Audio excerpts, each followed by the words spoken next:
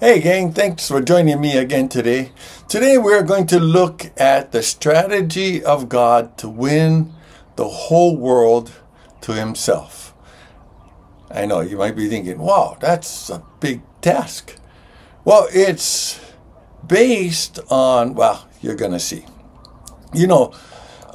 And there's a main verse that I want to share out of Matthew chapter 24. And if you know anything about Matthew chapter 24, it's talking about the last days. So in my quest to get through the Bible 2 or 3 times a year by listening to it, I heard this verse in that part of the Bible, and it just jumped out at me. And so last week we looked at salvation. And this week we're going to look at the power behind it. Okay? But before I go on, let me ask you some questions. Who or what do you know is successful? And have you ever wondered why they are successful? And the Bible talks about how we can be successful in everything that we do. And there is one thing that the Bible says that cannot be defeated. It cannot fail. It cannot be overcome. And it doesn't become frustrated and just want to quit. You know what that is? That's right. 1 Corinthians chapter 13 in verse 8 says, love never fails. So, can it give up? Can love give up? Can it walk away when it's needed? Can it ignore things that are wrong? Can it condemn? Can it become overwhelmed? No, it cannot, because it never fails. Love never fails. So, we're going to look at some verses that prove God's love for us. And of course, the most famous, John 3:16. I just said that, and all of you are going through it in your head already. For God so loved the world that he gave his only begotten Son, that whoever believes in him should not perish, but have everlasting life. What about the next verse? I like the next verse too, and maybe the next 2 verses. Verse 17 says, for God did not send his Son into the world to condemn the world. Now remember that now. He didn't send Jesus into the world to condemn the world. So parts of these messages you're going to feel like he's not talking to us. He's talking to the world. Or am I? He did not send his Son into the world to condemn the world, but to save the world through him, or that the world might be saved through him. Verse 18 says, whoever believes in him is not condemned. Wow. Reminds me of Romans chapter 8 and verse 1. There is therefore now no condemnation to those who are in Christ Jesus. Okay, so it goes on. It says, but whoever does not believe stands condemned already, because they have not believed in the name of God's one and only Son. And wow, how does that prove the love of God? God doesn't want anyone to perish. John chapter 1 in verse 12 says, but as many as receive him, to them he gave the right to become the children of God, to those who believe in his name. Man, that gives everybody a chance, right? What about 2 Peter chapter 3 in verse 9? It says, the Lord is not slow in keeping his promise. They were grumbling about, when is the Lord coming? He's always said he's going to come, and he's not, how come he's taking so long and all of that? So Peter was dealing with the church then. Sounds like something that we deal with the church now, right? When is Jesus coming back? This world's getting so bad, right? It says the Lord is not slow in keeping his promise, as some understand slowness. Instead, he is patient with you, not wanting anyone to perish, but everyone to come to repentance. And Romans chapter 8 and verse 28, and we know that in all things God works for the good of those who love him, who have not, or who have been called according to his purpose. And then Romans chapter 8 and verse 1, I mentioned that there is therefore now no condemnation to those who are in Christ Jesus. Here's a story about this love. Okay? Excuse me, that's something bothering me there. Okay, verse 2 in, well, let me see. Did I write down the reference? I'll put the reference in there. Okay, in verse 2, it says, at dawn he appeared again in the temple courts, where all the people gathered around him and he sat down to teach them. And the teachers of the law and the Pharisees brought in a woman caught in adultery. They made her stand before the group and said to Jesus, Teacher, this woman was caught in the act of adultery. In the law of Moses, or in the law, Moses commanded us to stone such women. Now, what do you say? They were using this question as a trap in order to have a basis for accusing him. But Jesus bent down and started to write on the ground with his finger. Then they kept on questioning him. What do you say? What do you say? He straightened up and said to them, let any one of you who is without sin be the first to throw a stone at her. Now, who was Jesus talking to? He was talking to the religious leaders. He wasn't talking to this woman. He was talking to the religious leaders. If you don't have any sin, go ahead, throw a stone at her. Again, he stooped down and wrote on the ground. At this, those who heard began to go away, one at a time, the older ones first, until only Jesus was left with the woman still standing there. And Jesus straightened up, or stood up, and asked her, Woman, where are they? Has no one condemned you? No one, sir, she said. Neither do I condemn you, Jesus declared. Now go and leave your life of sin. Wow. How many times we are caught? Or we think nobody's watching. And Jesus catches us in the act. But his response to our sin is, I'm not here to condemn you, but to save you. But don't keep living like you're living, right? You see, God's love pardons those who admit they are sinners, and even when they are caught in the middle of it. No one can love like Jesus, God, or the Holy Spirit through mere effort. We need help. So in the book of Zechariah, chapter 4 and verse 6, it says, This is the word of the Lord to Zerubbabel. Not by might, nor by power, but by my spirit, says the Lord. So, with saying all of that, here is the verse I want to share with you about the last days. Because in Matthew chapter 24, Jesus is asked about when the end times is coming. In fact, Jesus is telling his disciples what will happen in the last days. Matthew chapter 24 and verse 12. In the NIV, or the New International Version of the Bible, it says, Because of the increase of wickedness, the love of many will grow cold. The New Living Translation says this, Sin will be rampant everywhere, and the love of many will grow cold.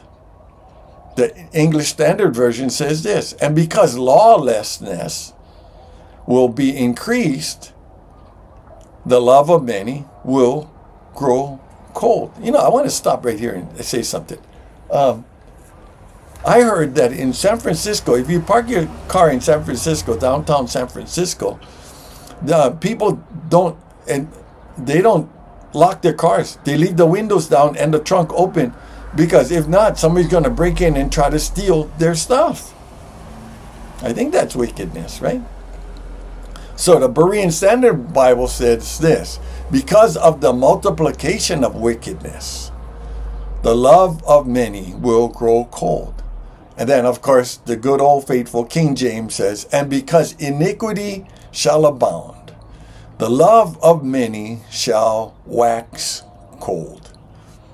You know, how I translate this is this way: because others are sinning and so sinful, this means many believers' love will grow cold for them. Wow. Remember, the Bible was not written to the world. It was written for the church. But that's how the world gets its message. The gospel is through the church, us sharing the word of God. So if Jesus is the Lord of our lives, you know, are we willing to say when people sin against us, are we willing to say the same thing Jesus said, Father, forgive them, because they don't know what they're doing?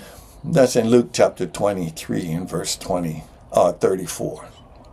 You know, you see, if we are disarmed, then we become prey for the enemy.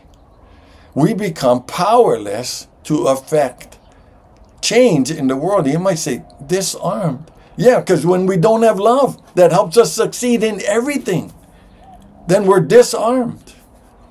It's like a plumber coming to your house and he's saying, oh, where's the problem? Oh, I see the problem. There's a leak there. I said, well, are you going to fix it? No, I didn't bring my tools.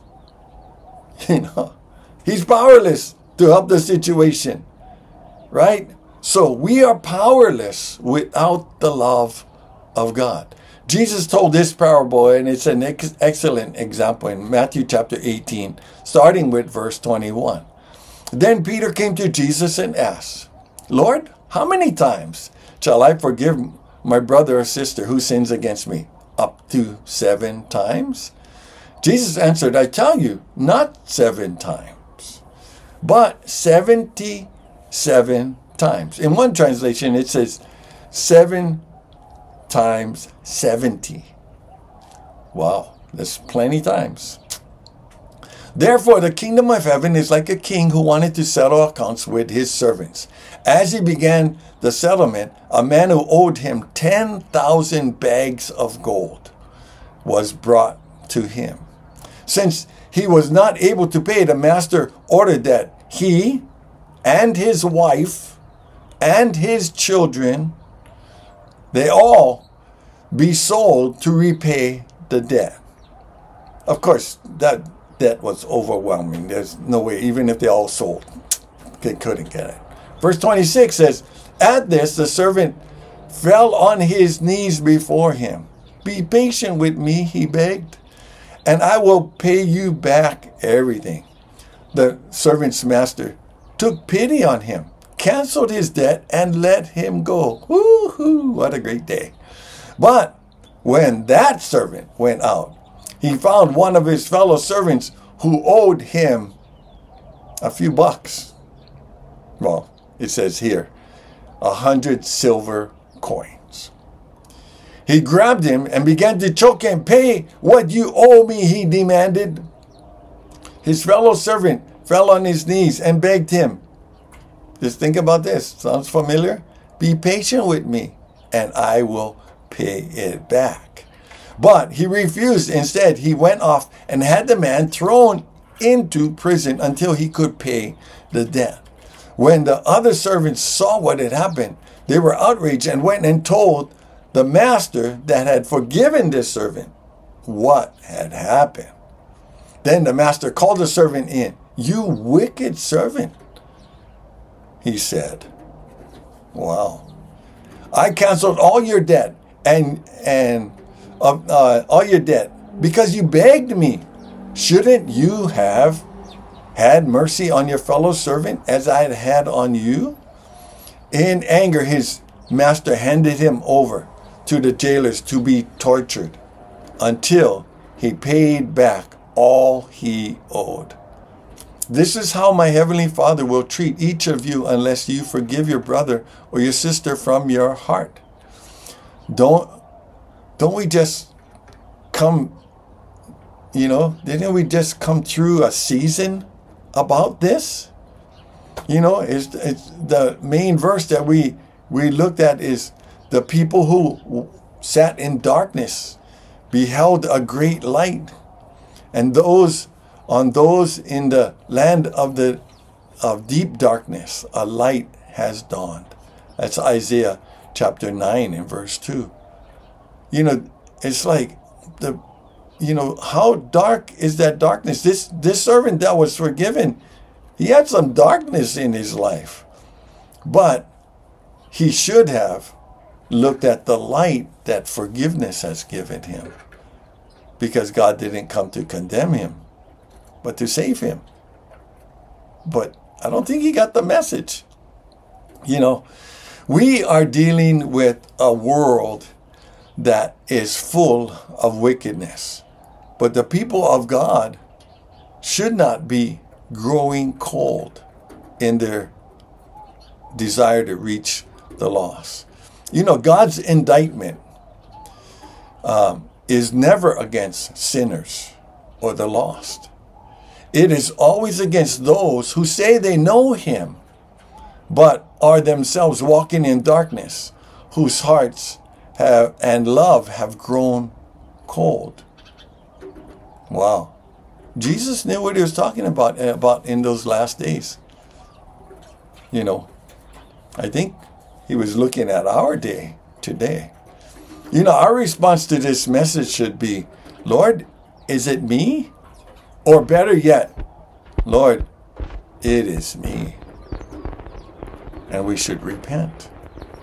We think that the religious people of the Bible don't exist today, like Pharisees and Sadducees. But they do. I wonder why they became so cold and didn't recognize Jesus as the Messiah. I think Romans chapter 1 has an answer for us.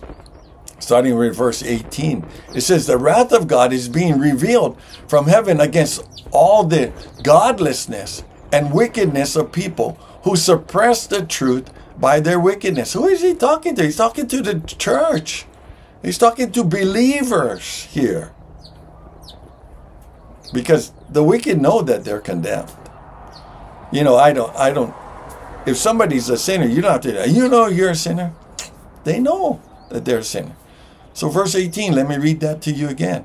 The wrath of God is being revealed from heaven against all the godlessness and wickedness of people.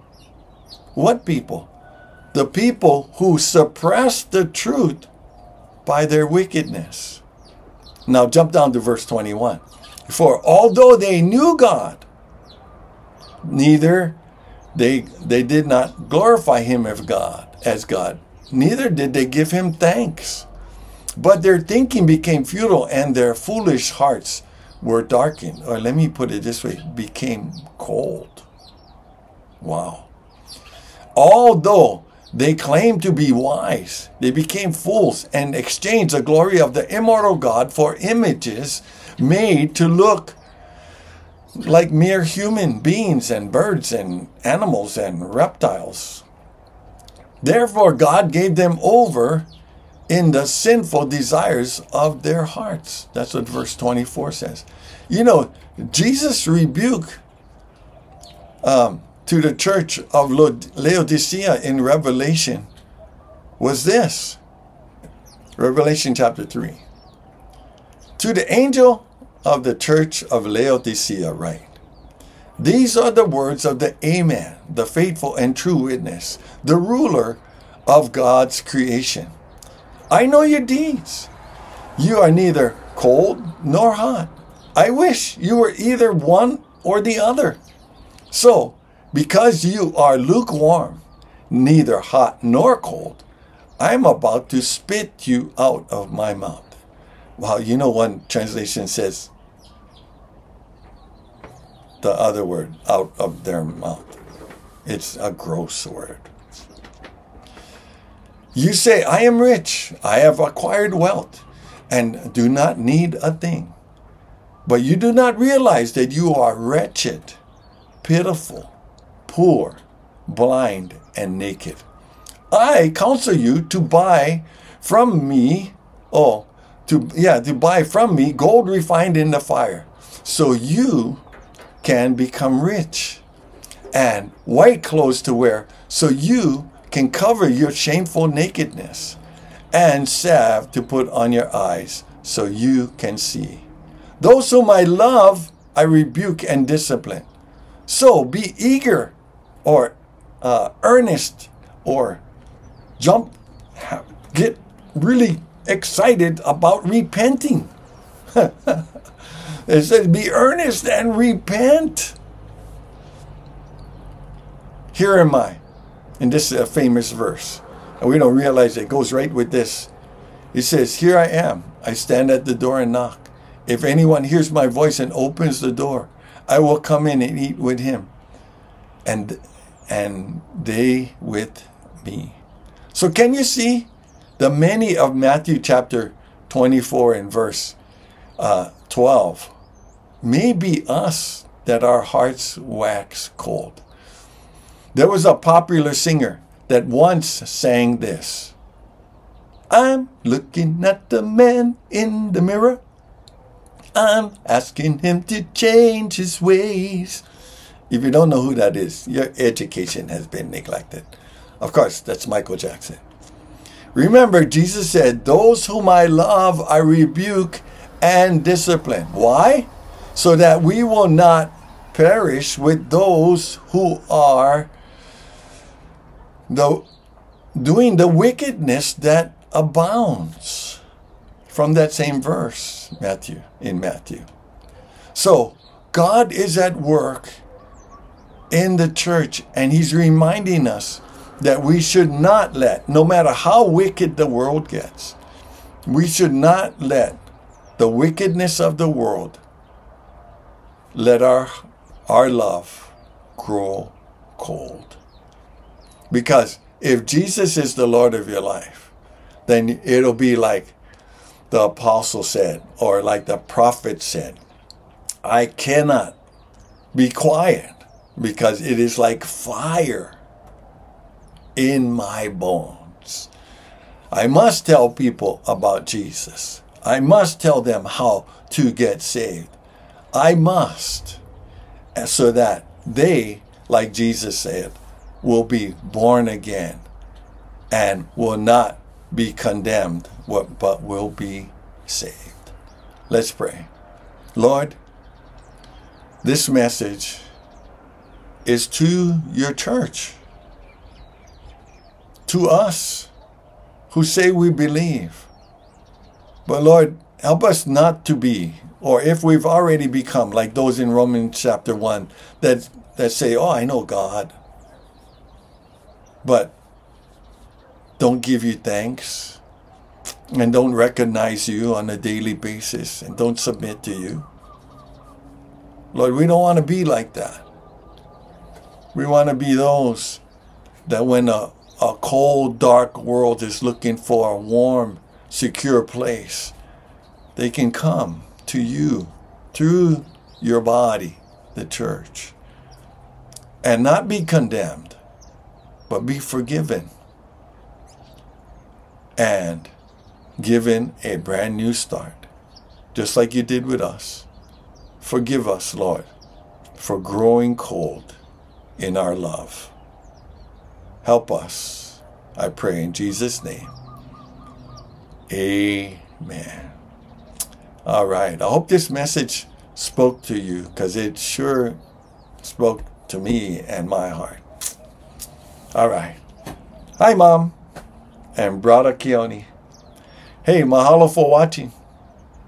Aloha.